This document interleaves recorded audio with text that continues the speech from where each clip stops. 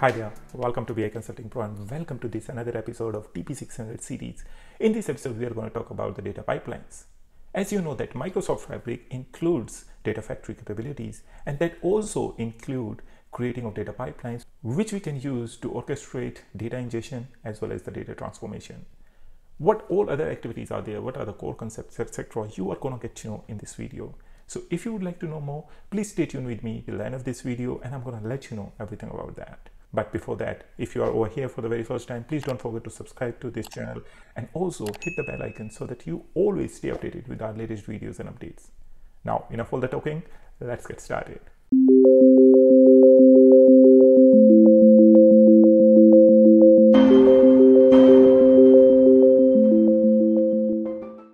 First of all, you have to log in on your Microsoft Power BI Service Portal. Over there, we are going to choose data engineering as our experience. As you can see that I'm on my Power BI Service Portal. Over there, I'm into my workspace, which is Fabric. And at the left-hand side bottom corner, you can see the Power BI icon where if you are going to click, you are going to get the different experiences. After that, we are going to choose the data engineering because ETL is a part of data engineering where you can extract, transform, and load the data into a particular location. That can be a data warehouse, database, or maybe just a data lake or data lake house. So this is how you can start working on it. Now, over here, I have to create one lake house. So you can see that lake house feature is it in preview. So click on this and here we are going to give it a name. It may take some time. So over here, you will find on your left-hand side corner that there are tables and there are the files, but both are empty. Right now, there is nothing over here. What we are going to do, we are going to create first a pipeline. And on your screen, now you can see that there is a new data pipeline. So just click on this and you are going to start creating a pipeline. In our previous videos, we have already learned how to start using a notebook, how to write a code, how to transform the data or analyze it. So there was a lot of that. If you haven't watched those videos, then I'll request you to please watch those videos. Those are going to help you a lot. All right, now click on this new data pipeline.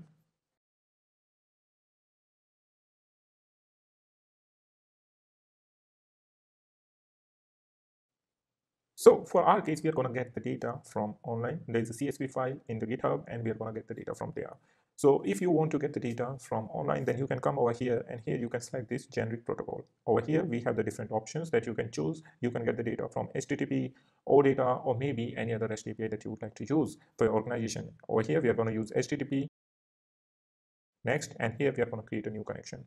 I'm also going to provide you the URL in the description section if you would like to follow that, and then you can do that. Also, guys, please do remember that this is not a very special exercise. It's a very general introduction and the exercise that you can take advantage to.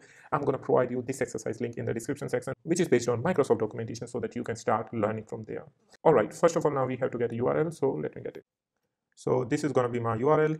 Over here, you have to provide the different parameters. First of all, the URL, then you have to provide your connection. So keep it, create a new connection only. Then you have a connection name. So please provide a unique name. And lastly, you have to also authenticate yourself. So this is available for everyone. That is, it's publicly. So I'm going to say anonymous. Otherwise, you can also use the basic if you are using into your organization. All right, now I'm going to click next. Over here, we have to provide some of the connect to data source details. Relative URL, leave it blank. Request method is your API method. So what kind of API method you want to use, whether you want to get the data, you want to post the data, or you want to delete it, something. In our case, we have to just get the data. So we are going to use the get method over here. So you have only two options over here, as you can see, get or post. So we are going to use the get. Additional headers, you can leave it blank. Binary, let it be. Request timeout, max count, I don't think so you have to fill them out, so you can leave them blank as it is. So on this page, basically you have to just mention one, which is the requested method, and then click on the next button. On this page, now you have to select certain options. So as you can see that our file format is delimited because it's a CSV file, comma, is this one, and in this case we are going to use this line feed, and that's all we have to do, and just click next. Over here on this page, you have two options. Select either one of your existing lakehouse, which is a Fabric lakehouse, or create a new. So I'm going to select my existing that I just created, so we are going to use this. Over here, you are going to have two options. Either you want to load the data as a data table into the table, or you want to as a file. So we are going to say it's going to be file. And here we have to first provide the path. Over here, I'm going to give the folder path to new data, and I'm going to give a file name to sales.csv. And copy behavior is going to be done. Now let's go forward. Again, over here, you have to select the same option. So rather than row limiter would be line feed, and then we have to go new. Here, it's going to connect your lakehouse with the file store, like where your file has been stored on the internet, where we are going to use HTTP as a source. So now we are going to simply say save and run.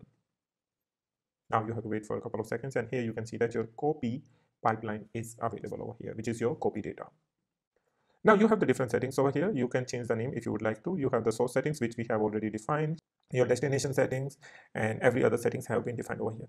Guys, please remember that this is very similar to the Azure Data Factory. If you have any question and concern regarding that, I'll request you to watch our Azure Data Engineering tutorial. I'm going to provide a link in the description section. Also, we have created one dedicated Azure Data Factory tutorial that is going to help you to understand it, how does actually it works. Now, if you would like to check the status of this pipeline, since we have already run while saving this file, so what you can do, you can simply click outside, and here you can see that this has been succeeded and it has been run successfully. Our data has been now loaded into our Fabric Lakehouse. Now we have to go back to our demo pipelines lakehouse, and let's see what we have over there. So let's click on this, and it's loading your data. So now you can see I have this new data folder, and under this you can see that my sales.csv file has been loaded. Now I'm going to create a new notebook from here so that we can do certain transformation of the data. So first part has already been done, that is extract. Now we are going to transform the data, and then we are going to load it again. So that's what is a data engineer's job, to extract the data, transform the data, load the data, which we call ETL operation. Now I'm going to paste one code over here. So again, I'm going to provide this exercise link in the description section. I'm going to explain you what this code is doing. If you don't know Python or PySpark, I'll request you to start learning it now. This is going to help you a lot as a data engineer. So please do learn it. So our very first code is going to be simply this, which is I'm saying I'm going to have a table, which is my sales table, which is already there. So I'm going to run it.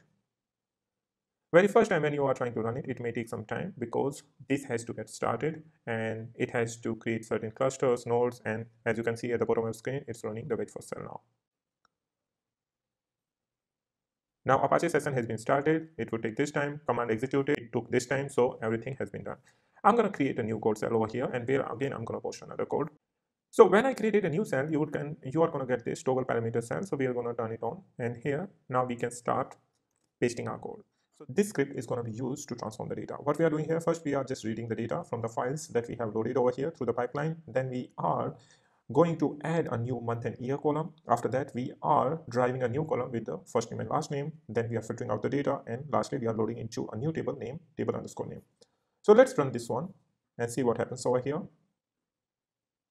Now you can see that our job has been succeeded and our data has been loaded. So if I'll come over here, I'm going to refresh it, and I should find a table over here, which is over here, name, sales. So let's see, let it get load.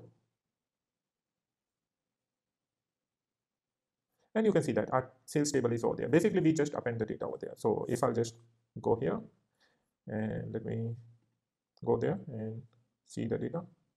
So if you want to display the data, you can simply do similar to this, and you will see the data over here. So this is your data. We have month year column, we have first name, last name, and then we have other sort of the columns that you would like to see over here. So in this transformation, we created one month and year column, also first name and last name column, and after that we simply loaded the data into a sales table, which you can see over here.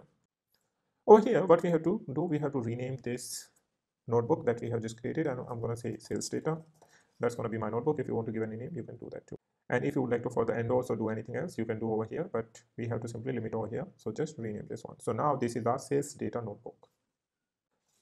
Now, since you have created a notebook and you know what your code is going to do and how you are trying to modify the data, or let's say transform the data, now you can incorporate this code into your pipeline. That means in the pipeline itself, we can add your notebook over there.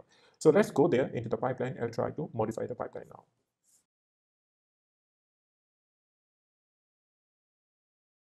So this is my pipeline over here. You can see on my left-hand side panel, this is my ingest sales data, and over here we are going to use this script. Now you have to simply come under the activities tab. Over here you are going to select this, and we have to delete the data. So let's do over here. Now we have to connect these two. So now you can see that these have been connected. We have to rename this, and we are going to say simply delete all files. That's going to be the name of this one.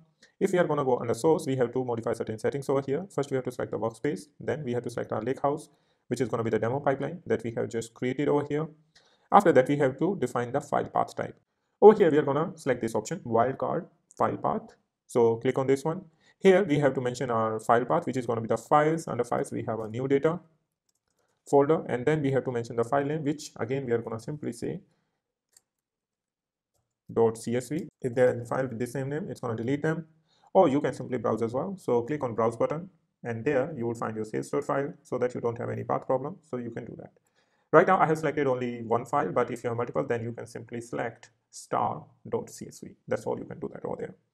Now we have to go to the logging settings. We don't want, so simply unselect this one. That's all you need to do. So this is first done for the delete data. First we are deleting all the data, then we are copying the data. Then now we have to add another activity where we have to add a notebook.